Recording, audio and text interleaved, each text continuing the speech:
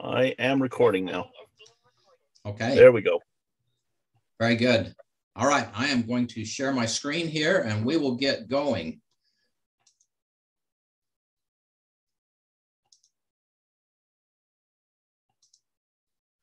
Okay. Jay, can you see the screen and can you hear me? See your screen. Yep. Okay. I can see the screen and hear you. Okay.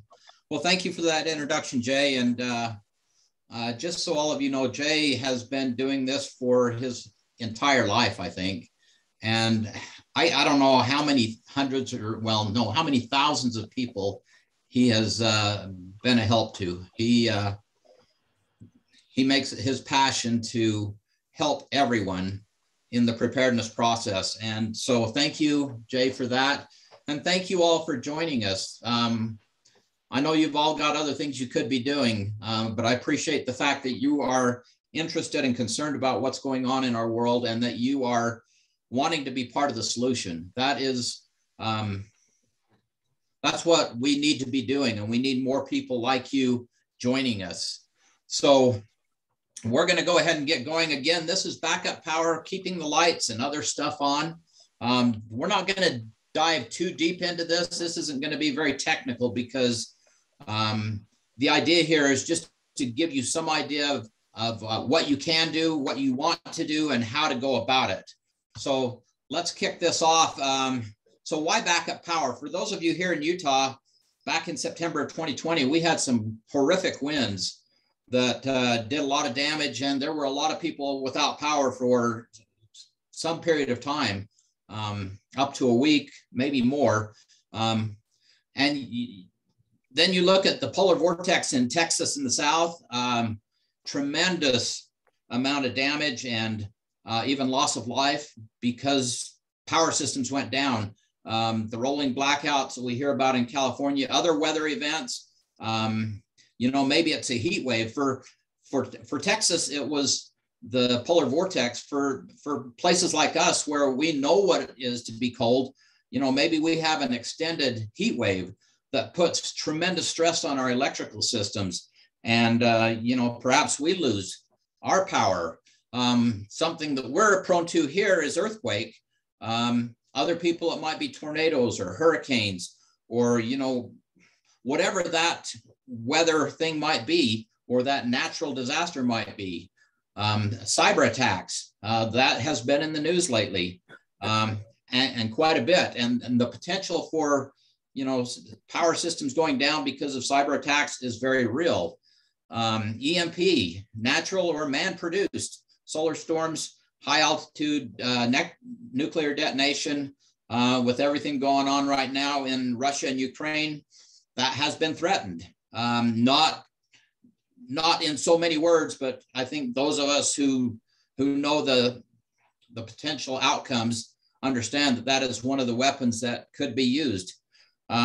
We're just hopefully getting right to the end of a minor pandemic, but if we had a more severe pandemic, we might see lots more power outages as people aren't able to show up for work and there's stresses on our systems. You know, we could go on and on and on, and I don't mean to be the bearer of bad news or be pessimistic. I'm just throwing out here some realities that we need to think about. We can take some steps to provide peace of mind and to bless our lives and the lives of our families and the lives of our neighbors. I am so much an advocate of community, of working together, of building together and helping each other out. And so, you know, this gives us the ability to do that. So where do we begin? The first thing that we need to decide is how much energy you need to run your critical loads. So what are your critical loads? You need to decide, what is it that I need to run? If you're independently wealthy, you can afford to run your entire house. That's not a problem. If you're like most of us who have to kind of pick and choose, we can't build a system that big to run everything that we want to run. So what are your critical loads? Is that medical equipment? For a lot of people, that's what drives this whole thing, is they have, you know, an oxygen concentrator or a CPAP machine or some other piece of medical equipment that they need to maybe stay alive or to at least live comfortably. You know, for a lot of people, it's a fridge or a freezer, the ability to communicate or lighting. And so, you know, what are your critical loads? Decide what those are, because that's how we start this process, is deciding what is it that I'm going to plan for. Since I can't plan for everything, what are the most important things? So this is an example of that. This is my mother. She uses an oxygen concentrator at night. And so, you know, she could probably get by without it if she had to, but it makes her life better. So this is one example of something that you could run. Now, this machine actually wouldn't, it actually draws a fair amount of energy. So, you know, she might only be able to use it for a few hours and then have to recharge this power station that's sitting by it. But it gives her that ability to do that. Excuse me.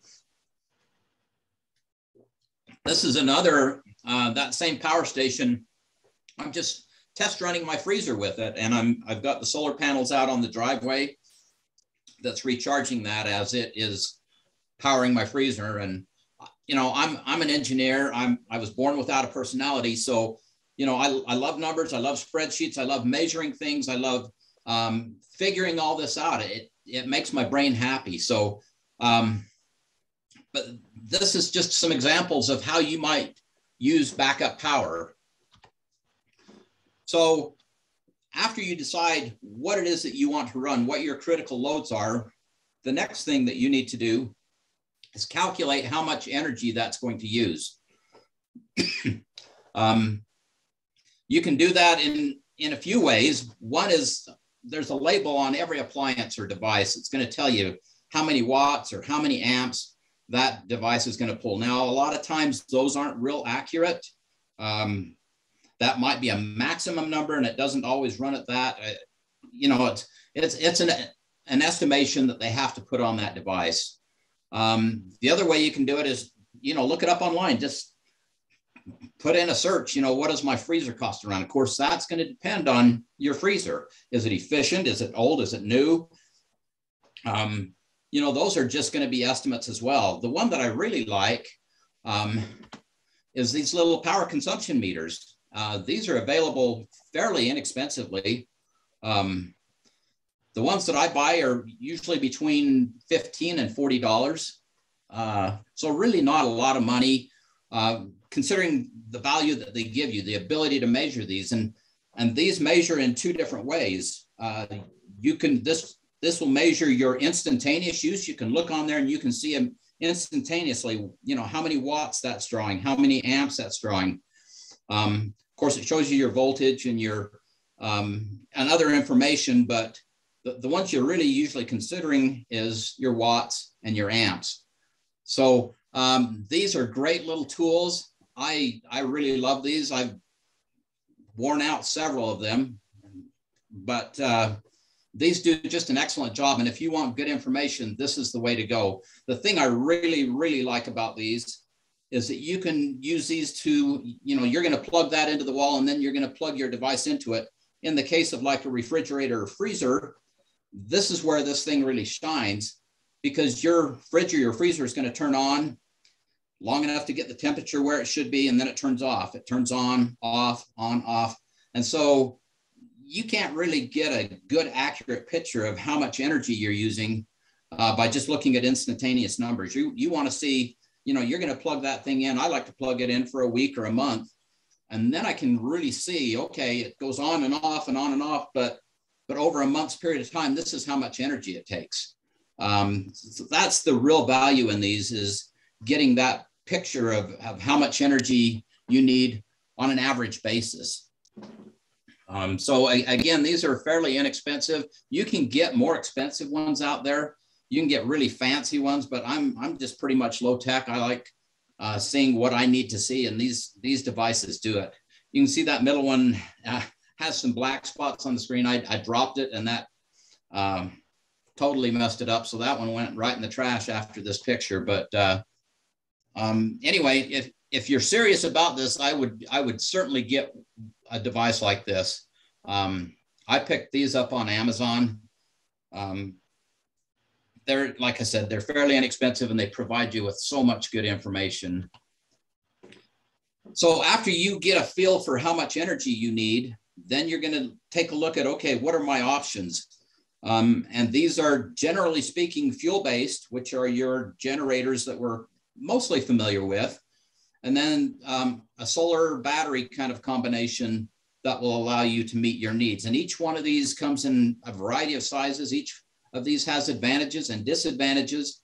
And that's what we're here about tonight, is looking at all our options and then being able to make good decisions about what's going to best meet our needs.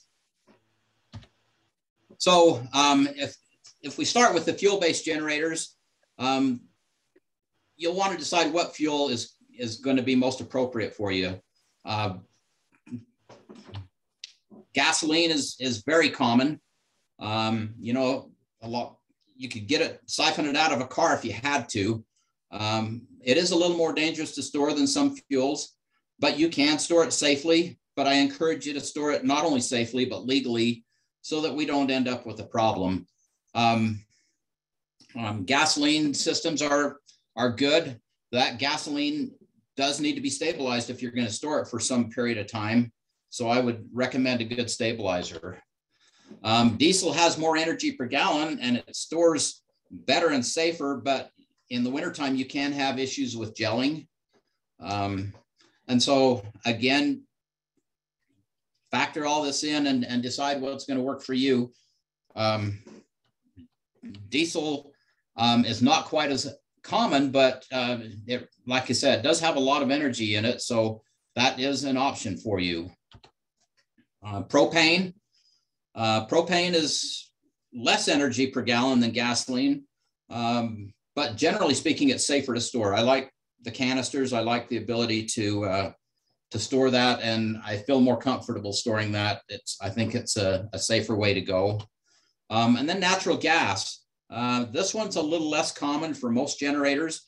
There are some tri-fuel generators out there that do use gasoline, propane, or natural gas. And so you can look at that. We'll talk a little more about that when we talk about the generators. But some of the systems using natural gas would be systems that tie right to your home. And these, I really like these systems. Generac makes one. There's a lot of companies that make them out there, and they are tied right to your home. And the nice thing is when the power goes out, the transfer switch flips and your power comes right back on because they're using natural gas. And of course, perhaps in a long-term grid outage, we may have trouble with our natural gas systems, since basically everything we do relies on energy. So just recognize that natural gas may be a good one, but at some point it may run out as well if natural gas systems go down.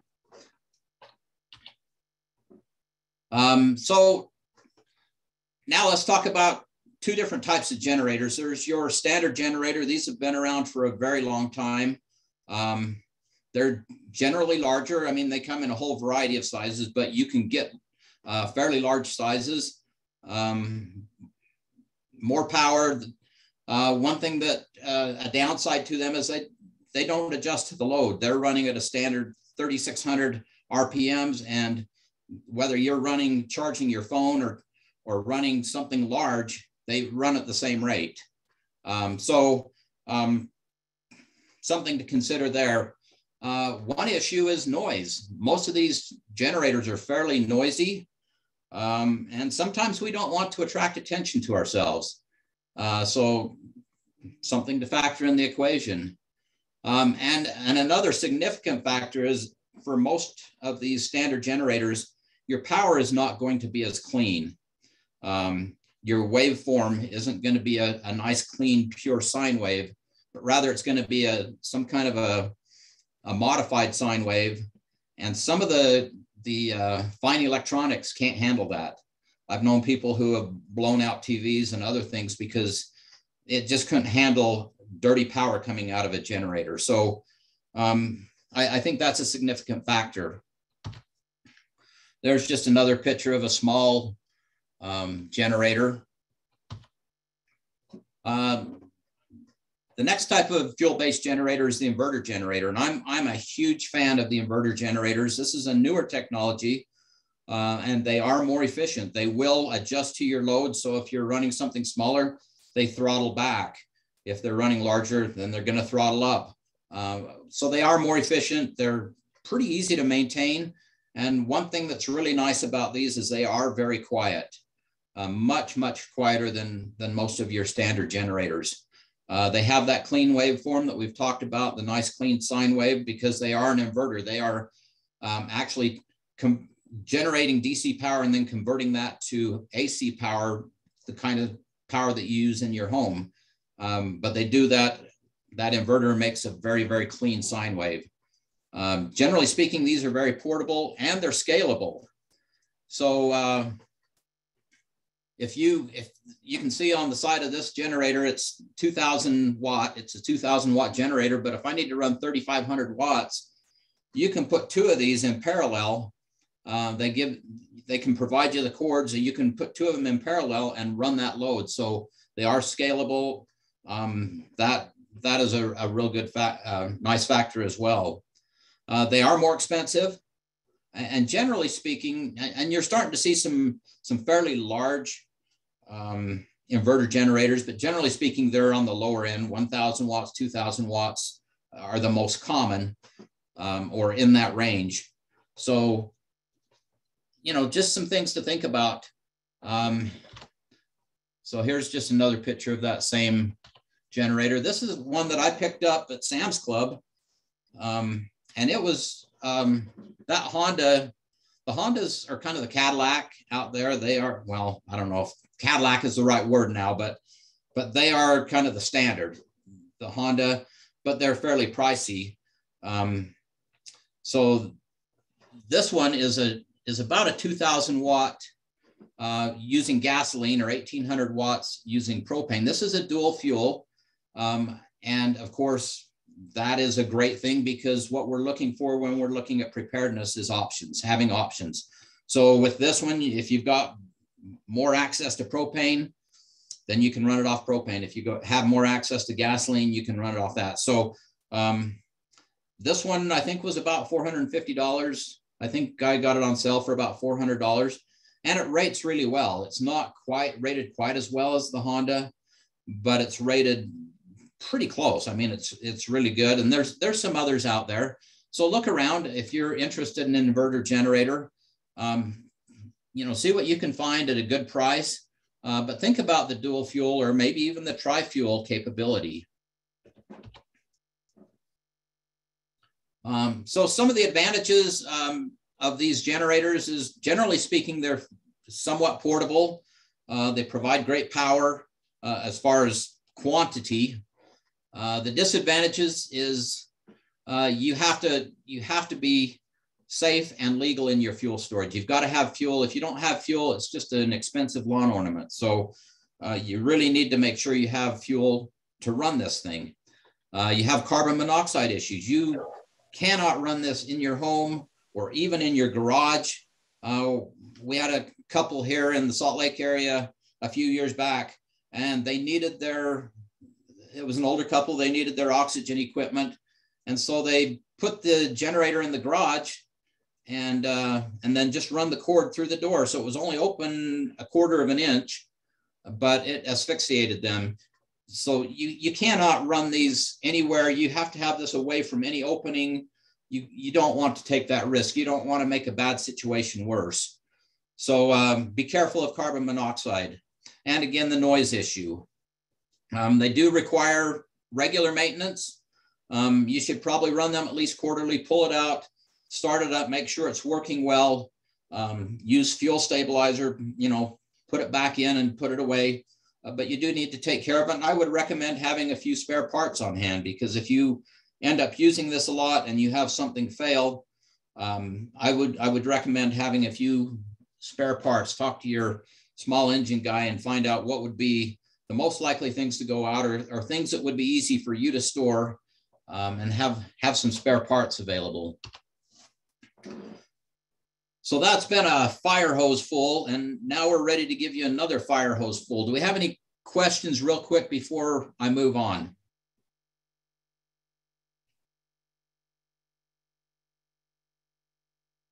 Okay, not hearing any, so let's keep rolling. Hopefully you're taking some notes, thinking about some of this, and you will be able to have access to this recording. So take advantage of that. But, I hope that you're taking some notes to kind of zero in on what's going to work for you. So let's talk a little bit about solar and battery-based systems. And we're going to talk about 3 items here. First thing, rooftop solar. And, most of us are pretty familiar with seeing this on roofs. But one thing you need to remember about this is, in most cases, these people aren't going to have power when the grid goes down either. These are grid-tied systems. They're meant to tie right into the power system. And so, when the power goes off, they don't have any access either. Now, if you're considering doing rooftop solar, work with a company, because there are companies out there that will work with you on a backup power system. Some kind of, and this will vary, different companies offer different things. My neighbor has one where she has one plug that she can use. So when that sun's shining on her panels, she's got one plug that she can use. That's one form. And that, that's not a bad way to go. You could run your fridge or your freezer during the day, and then they'll be fine overnight. Just you wouldn't have anything at night without storage, but that's an option. Others put in like a power wall, so that you have that power, that storage. So yeah, if you're looking for backup power and you want to do rooftop solar, make sure that you do work with someone who will put in a backup power system for you. Now let's just talk about these home power systems, solar power systems. So let's talk about the components here. Of course, the solar panels are a part of that. We're all probably pretty familiar with solar panels. And you have a variety of ways to mount those. You can roof mount them. You can mount them on the side of a building. You're going to want to, in the Northern Hemisphere, you're going to want to orient those to the south. I think it's kind of funny because I see all kinds of systems. I'm always looking, and, it used to be all these solar panels were mounted on south.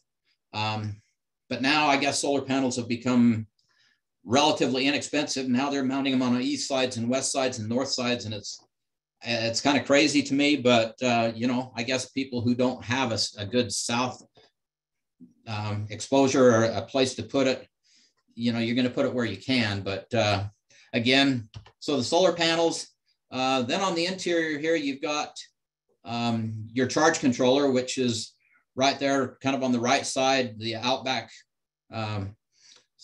charge controller.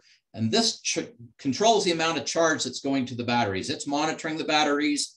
You don't want to overcharge those batteries or you destroy them. So the job of that charge controller is to just manage those batteries, make sure that the electricity coming in is using to charge those batteries too efficient. And when they're full, it shuts them off. And there's a variety of technologies there, but in general, that's what that does. Then over there, more on the left side, the outback sign on those inverters. And that's what takes that energy out of the batteries and converts it into energy that you can use for your home. The 110 and a lot of them will do a 220 as well. 220 volt, 110 volt. So those are two of the components. And then we saw the batteries earlier, and here's another set of batteries. These are, in this case, they're the iron Edison.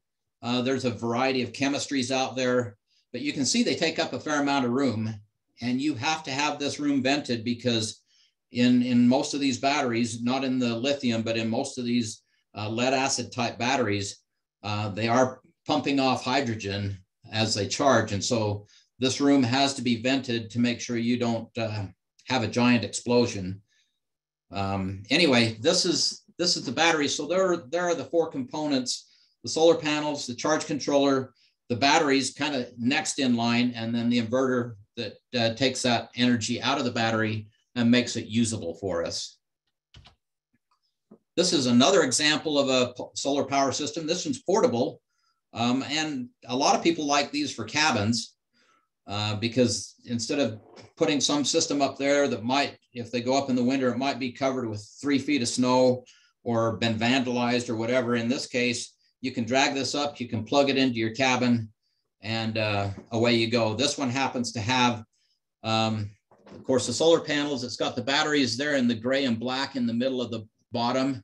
And then it's got a generator, a diesel generator, in case you hit a time where you don't get any solar for a week or so. Then that generator can kick on.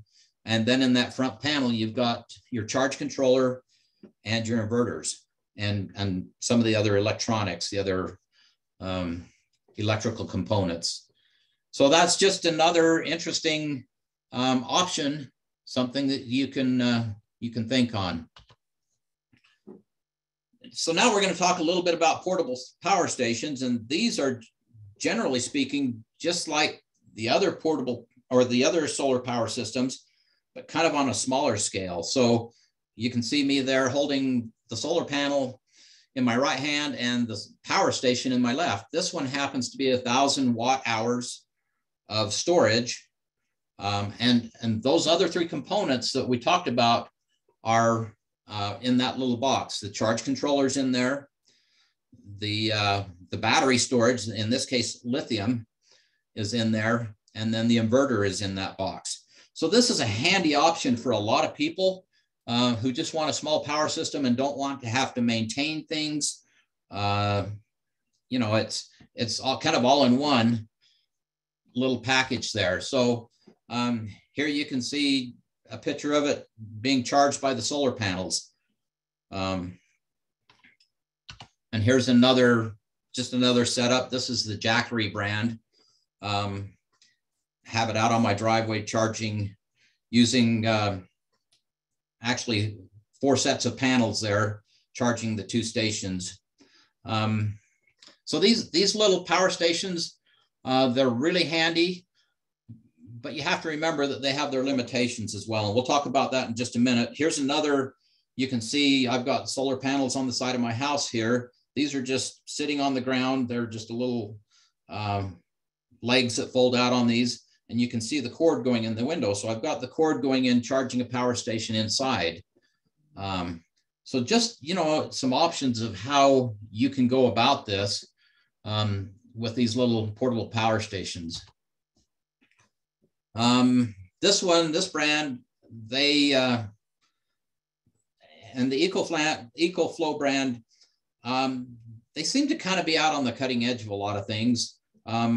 This system right here, you can see you've got the little portable power station on the left there with the solar in the background, but then it's got an extra battery on the side. So you're not just limited to the power in that, or the energy in that power station, but you have an extra battery that you can plug in. So, you know, this whole world is evolving crazily. These haven't been on the market for too long. You know, a few years they've been out there, but there's all kinds of things. They're making them larger. That's the biggest trend right now, is they're making these larger and larger, some with, you know, with extra batteries. And so that, you know, you'll just want to weigh all this in. If this is something that you want to do, you want to take a look at, you know, what options are right for you, because there's no one right option for everybody. It's somewhat, you know, you need to customize it to what you need. Again, this is just showing the Jackery brand. And I don't endorse any of these brands. These are just ones that I've tried out. I've worked with a little bit. There's a lot of good brands, but there's also a lot of brands out there that I don't know much about. If you look on, say, Amazon, there's all kinds of names. Some of them I can't even pronounce. You know, everybody wants in this game. And so, you know, you just do need to be a little careful. You need to know what you need to look for and find the right one for you. Here you can see I'm using a portable power station to run my washing machine. And I'm pleased this washing machine is extremely efficient. And these little portable power stations can run them. And that to me is a good use of my energy. You know, we talked about critical loads, and my wife just defined that list for me. And one of them was her washing machine. which I totally get, because doing laundry by hand is kind of a pain. So if I can run this, that's great. Here's another picture of another power station running the washing machine, and it does really well. This one I'm running the dryer, and I decided that's not worth my energy. When we're talking about in a crisis situation and having a certain amount of energy that we can use for all of our needs, which might include medical or fridge, freezer, or whatever those critical loads are. This is actually a gas dryer. So I'm not using this to provide the heat. That's natural gas providing the heat. I'm just tumbling the clothes. But it uses a fair amount of energy to run that dryer. So, to me, that's not worth the use of energy. I've got a clothesline outside. It's not that hard for me to hang those clothes out on the line and let them dry out in the sun and the wind. So, here it's just showing things that you can do. Just because you can do it doesn't mean that you should do it, because you're trying to manage that, perhaps a small amount of energy to get the most out of it. And in this case, that doesn't include my dryer. Here you can see I'm running a little hot plate. And again, just because I can do it doesn't mean that I should do it, because I recommend that people don't try and do air conditioning, heating, or cooking with these little power stations, or with a solar power system in general. Find other ways to do that. I can run a fan with this without any problem, and they don't use that much energy if you have a good efficient fan. But air conditioning will suck this thing dry in a matter of an hour. It's gone. All the storage in there is totally gone. So again, just because you can doesn't mean you should. I would find alternatives for cooking, for cooling, and for heating. If you can find other ways to do that, then you focus that energy on running your fridge or your freezer or your medical equipment, whatever is critical for you.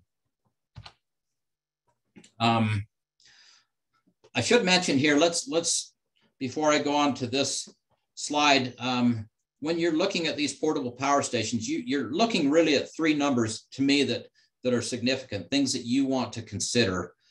First of all is the amount of storage that it has. You saw that little Jackery portable power station. It only has 167 watt hours, I think. Some of the bigger ones have 3,600 watt hours or 6,000 watt hours. So there's this whole huge range of your storage, which is measured in watt hours. Then you have your watts. How much energy can this put out? How big of a device can I run with this thing? And again, you've got the full range. You've got some that it can only put out, maybe 100 watts or a little more, and some that can put out several thousand watts. So watch for that. And the third number that you're looking at, and the one that probably as significant as anything to me, is how much solar can I put in that thing? Because an important part of this is going to be getting that power bank charged back up. So how much solar can I put in? Some of them you can only put in 100 or 200 watts. And some of them not even that much, 60 watts. And some of them you can put in thousands of watts. So your ability to recharge that is important. So again, those three numbers are your storage in watt hours, the amount of energy it can put out in watts, and then the amount of energy you can put in using solar. And again, all of those vary widely in the systems out there. And, I kind of alluded to this earlier, but sometimes people think these power stations are a magic box that can just do everything. And, they can't. They have their limitations. Depending on what you have, you only have the ability to run certain things or to input certain amounts of solar energy. So make sure that you look at those three numbers when you're figuring out what you're going to do. Let's go back here. Okay, so the advantages of these solar battery systems are you don't have any fuel to store, and there's no carbon monoxide, and they're silent. So those advantages to me are significant. Just those three are very, very significant. There's the things that you need to consider in a crisis situation. Disadvantages, in a lot of cases, they're less powerful. As I said, they're getting more and more, these systems are getting larger and larger. And with most of the solar power systems, your batteries can be a weak point. I'm referring mostly to the solar, a solar home system. Those batteries eventually wear out and you have to replace them and you have to care for them. One of the things that I'm pretty concerned about is EMP susceptibility with like these power stations or with your solar power system. They are vulnerable to EMP. So you need to consider that. With the lithium batteries, and I haven't been able to nail this down tight, but the people that I've talked to said, because, okay, let's back up a little bit. Those lithium batteries that are in these power stations or in the power walls, they are managed by a battery management system, referred to as the BMS, battery management system. And that tells that system when it can charge and when it can. That's based on temperature, on charge. That battery management system manages those batteries. And if that battery management system is disabled by EMP or fails, then you have a problem. And so, that's something to think about under those disadvantages. The maintenance of these, if you're talking about the large home-sized solar power system and you're dealing with lead acid batteries, you're going to have to irrigate those. You're going to have to add water to those periodically, distilled water, and you need to do equalizing charges with them. So, they do require a little bit of maintenance. And again, we talked about spare parts before. I would have spare parts on hand. I'm not as concerned about the solar panels and the battery storage, but the inverters and the charge controllers, I think, are fairly susceptible to EMP, and having those spare parts. So if you're going to do this, you want to have some spare parts. Or with these portable power stations, I would keep them in a Faraday box to keep them from being impacted. So, and most of these little power stations, if you've got any kind of a decent sized Faraday box, you can fit it in there nicely. And I would store it in there. Also under storage recommendations, of course, we'd like to have those full. We're doing a balancing act here on your storage, because ideally the lithium batteries, you want to store at about 50% if you're going to store them for long term. But as preppers, we want to be able to pull that out and have as much energy available to us as we can. So, I've landed on about 75%, having that solar power station or the portable power station at about 75%. That increases the longevity of the battery system if you don't store them completely full. So it's a balancing act. I've talked to people on all the extremes, some that store it at 50%, some that store it at 100%, because they say, I know I'm going to lose, my battery's going to degrade a little faster if I do that, but I want all that energy when I need it. Like I said, I've landed at about 75%. I charge it up to 75% and store it that way.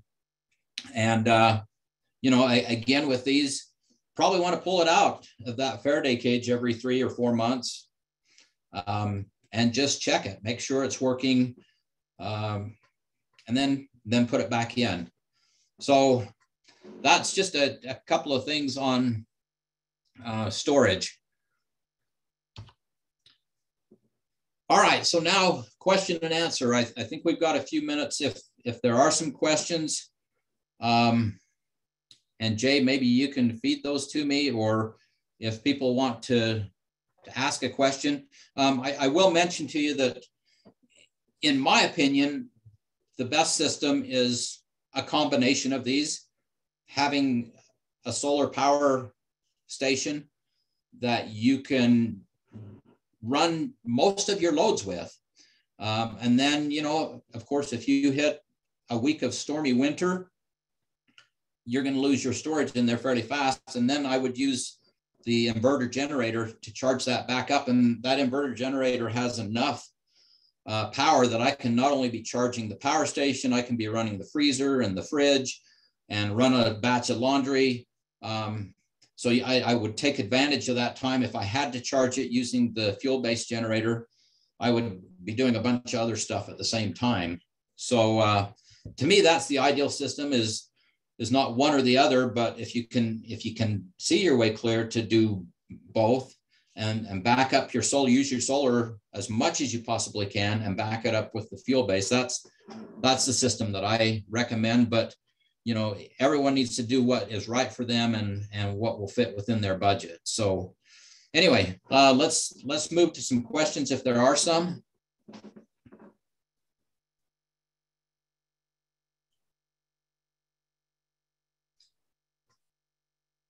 Jonathan, I was just going to, add a comment. I think you're right. A hybrid system is the best. You just have to learn how to use it. And if you can have your solar system carrying the main load and then only run the generator, every other day for a half an hour or an hour or something like that, Right. that seems to be ideal. You conserve your fuel, but you have access to your AC power essentially 24 hours a day with one of these things. Just saw a question come in on the chat. Interested in a portable power station, something fairly lightweight due to health issues. Are those chargeable with a wall plug while we have power? They are still chargeable. Have more panels possible on those to add on possible. Yeah, there's just to answer that question, I guess, to everyone. And just I should have mentioned this up front, but yes, you do charge these just with household power while we have it. You charge them with household power, and then we're going to rely on the solar panels in a crisis when we don't have that grid power available. Great question. And then again, I think as it was alluded to on the solar, I would maximize your solar. I would get as much solar as you can, because that's going to make it so that you use that fuel-based generator less. If you can be importing more solar energy, so much better. Hey, this is Bob. Instead of writing, because it would take a little bit to write what I wanted to say, if you're going to run your big generator, your tri-gas generator, like the 12,000 watt, remember your duty cycle on that you can run it for 8 hours continuous, but then you're going to need to let it set without running it for another 4 to 8 hours. And along with the gas or diesel or whatever fuel you're going to use, remember you're going to need spark plugs, possibly air filters. Those are some of the spare parts that I think you were talking about. Yeah, definitely. The main point was watch the duty cycle, because you will burn your inverter up if you run it for too long and try and run it for 24 hours straight. You're gonna fry your inverter. So be careful there. You do have to be careful and make sure that you don't overwork something that you're going to rely on. Great point. Thank you.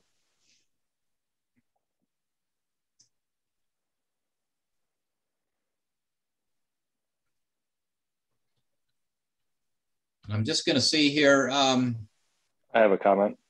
Go ahead.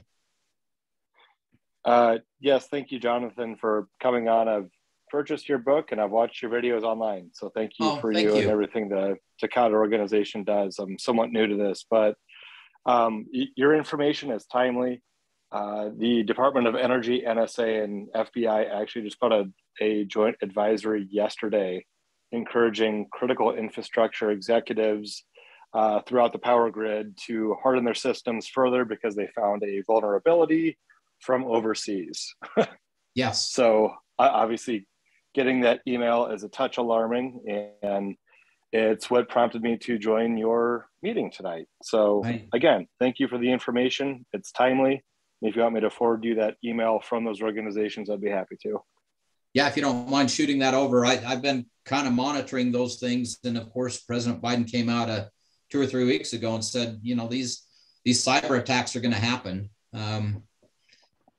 the world political situation is dicey right now, and you know, it's been shown that there are vulnerabilities in our power system, malware that's already inserted in a lot of systems that you know, that can take them down. I think we live in a world where most people like to think that nothing can ever really go very wrong. And I hope they're right. I really do. I'm an optimist. And I truly hope that we don't see serious problems. But when you look at what's happening, you know, with natural disasters, with political situations, you know, all kinds of things, I think it's important for us to take steps so that we can help ourselves and our families and our neighbors, and like I said, be a part of the solution. Thank you so much for your comments. Yes, thank you, sir. And you know, connect with us on you can connect with us on our YouTube channel or our website, The Provident Prepper. Don't hesitate to reach out. We love to help people. That is our mission. And let me give you my email address. And that is jbjones0529@gmail.com. Again, jbjones0529@gmail.com. You know, I'm always happy to help people who are really trying to make a difference. They're trying to protect their families and do the wise thing. And so don't hesitate to reach out on whatever format. Let us know how we can help. Any other questions? Anything in the chat? I'm just answering one right now. Had a question about if you use 1500 watt portable solar system, how long is the typical recharging time in the sun? How do I know I am putting enough solar into the system to keep it full? And you're probably answering that, but we'll throw this out here. You know, your little panel on your power station is going to tell you how fast you're charging. Your specifications are going to determine how fast you can put energy into that. And then, of course, your ability to have that much solar to maximize that is important. So, yeah, you can. And I've talked to people who have the little power stations, but it's still in the box. Get it out of the box and try it, because the one person I talked to said, I'm just so afraid of the thing. I don't know how to deal with it. And I just gently encourage her, look, just pull it out. You're just going to pull it out the first time and you're going to charge it with the wall. And then next time, you know, the next day, you're going to plug something into it, you know, make sure that your power station's able to meet that load, but plug it in and see how it works. Watch the numbers, watch your storage, go up or down, depending on if you're charging or if you're using, see how fast that happens. Again, with these portable power stations, you're trying to manage a balancing act there, because the faster you charge them, the more you, I don't want to say damage the batteries, but you shorten the life of those batteries. They're kind of like me. I like to just slowly transition, I guess. And so they're better if you can charge them slower. It'll make them last longer. But again, in a crisis situation, you're going to need to do what you need to do to, you know, if that means charging it fast, yeah, it'll probably take a little bit of a toll on the back end. But the priority becomes, in the short run, this is what I need to run. And so, but again, the slower you can charge them, the better. Some of the stations pride themselves on being really fast to charge, which is great if you need that, but you don't always want to do that. If you can charge it more slowly, and of course, if you're plugging it in the wall, it's going to charge at what rate it charges. If you're plugging in solar, you know, maybe if you don't need it immediately, you charge it a little slower to extend that battery life. I would say a good rule of thumb is, 5% of capacity per hour is, perhaps ideal. You can go, maybe 10 or 15% per hour if you need to, but don't go too much more than that. Yeah. So if it's possible, just want to ask a quick question. Sure. How robust are these systems? Are they only good for a couple of years, or I mean, the average person such as myself is going to plug it in, use it very rarely. What's the lifespan on things like that? And these are, I don't know that there's a real clear standard out there on cycles, but they're rated by cycles. You discharge it, you charge it. That's a cycle. Some of these are rated for 500 cycles. Some of them are rated for 2,000 cycles, but you don't know always if they're comparing apples with apples, because if you deplete that, if you run that down 10% and then charge it back up, you're doing a lot less damage to that battery system than if you charge it, you draw it all the way down to 20%, use 80% of it, and then charge it back up again. So, generally speaking, they're good for, 2,000 cycles. So yeah, somebody that's just got it for an emergency use, it should do a good job for you for a long time. That's, again, that's how they rate those, is by cycles. Jay, do you want to add anything to that? Yeah, that's usually in the specifications of the system. They'll tell you how many cycles, and they usually specify, an 80% discharge or something like that per cycle. But it's all, you should ask for or find those specifications as you're comparing systems. Absolutely. Yeah, absolutely. And again, as I mentioned, if you don't need to charge it all the way down, I wouldn't. If you are done running loads for the day and you can spend a little time recharging it, instead of running it down to 20%, you run it down to 60% and recharge. Those cycles are a little easier on it than the deep cycles.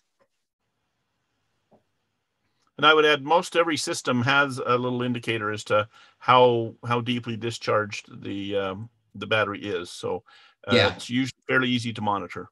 Yeah, you can monitor that. And like I said, I would, if you get one of these systems, just play with it, watch it and get a feel for it. It's like anything else, you like an animal, you have to get a feel for, how it works, and, when it likes what you do and when it doesn't like what you do. And, you get it out and play with it a little bit, because that's going to give you a comfort level when you're in a crisis that, hey, I know how to do this. I know how to run this. I know how to use it efficiently and optimally.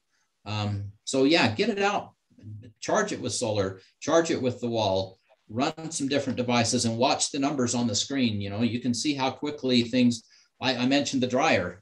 It wasn't worth it to me because I watched my storage go down more than I wanted it to go down just to run that dryer. It's like, nope, I'm not going to use my energy that way. We'll hang it out on the line, and we'll do it that way. So yeah, if you get one of these, just make sure you use it. It's like anything else, practice will make all the difference. Jonathan, I might add that people who are using the sun to recharge their systems will be amazed how quickly the sun moves. You see the little panels out there, getting full sun, but in an hour or two, it's good to go readjust your panels and that to look at the rate of charge. So, the sun does move quite quickly. So if you have portable panels, you have to monitor those in order to keep your charge rates up. Yeah, that's a great point. And you're right. It's, you want those aimed as directly at the sun as you can, both on the angle and the orientation. And, obviously you don't want to go out there every 5 minutes and adjust it, but, every half hour, an hour, if you're out there, just tweak it a little bit to maximize that solar energy coming in. Great point. Jonathan? Yes. Could you give your email address again, please? Yes. That is J.B. Jones 0529 at gmail.com. At Gmail. Thank you. Absolutely.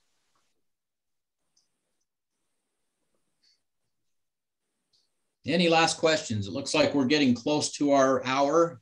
I hope this has been useful to you. I appreciate you being here. I appreciate you being part of the solution. That's who we are as preppers. Is we're making the world better by being that part of the solution. So thank you for being here. I know it was a little bit of a fire hose, but you know, connect with us if you have questions. Jonathan? Yes. I joined a little late. Did you mention using fuel stabilizers for gasoline storage? Yeah, I did a little bit, but let's re-emphasize that point. If you are going to be storing fuels, get a fuel stabilizer to help make that last longer. It really does make a difference. I appreciate you mentioning that again. That's important to make sure you don't have your fuel go south on you because you left it too long, and those stabilizers just make a big difference in extending that life. Well, the Sta-Bil brand claims you can get 24 months of storage, but I would also point out that the stabilizer itself has a storage life. Yes, you are right there. Yeah. So there's a couple of good brands out there. You know, find a good stabilizer that will do a good job, that's rated well. But yeah, do make sure you stabilize your fuels. Thank you. With regard to reorienting your solar panels, it's been a while, but I saw some YouTube videos of using water in like a 1 gallon container that will automatically aim those for you. They were used in Africa, if I recall. Interesting. So yeah. You might want to pursue that. There's all kinds of clever ways out there, including, I mean, if you've got rigid panels out there mounted on a rack, there are ways that you can, you know, there are devices that you can use to follow the sun. Obviously, that gives you more solar energy. There's always been that debate. Some people say, no, just get more panels instead of buying those fancy devices to move your panels, just buy more of them. I don't know what the latest is on that, but yeah, there are some ways that will help track the sun. Or if you're just using these little panels on the ground, you probably just end up going out and adjusting them occasionally.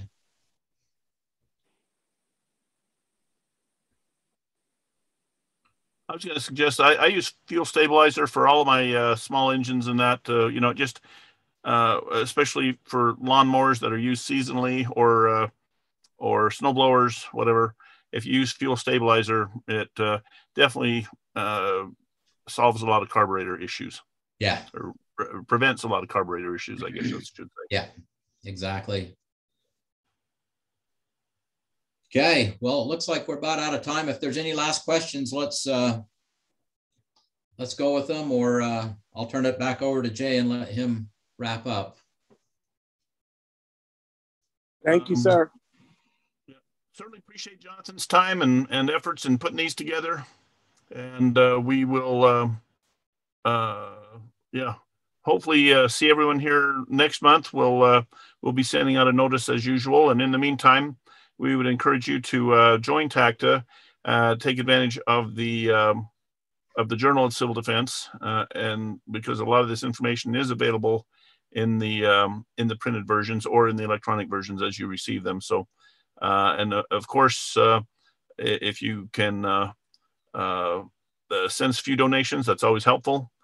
We get by on selling a few things, whatever, but it does take a little bit of money to hire someone to mind the phones. But please do feel free to call, and Roseanne will forward the messages to whoever the questions, and we can get back to you and try and help you in your efforts to be more prepared. So anyway, the key is to not wait until tomorrow. Do something today to get better prepared, and you'll be rewarded for your efforts, I'm sure.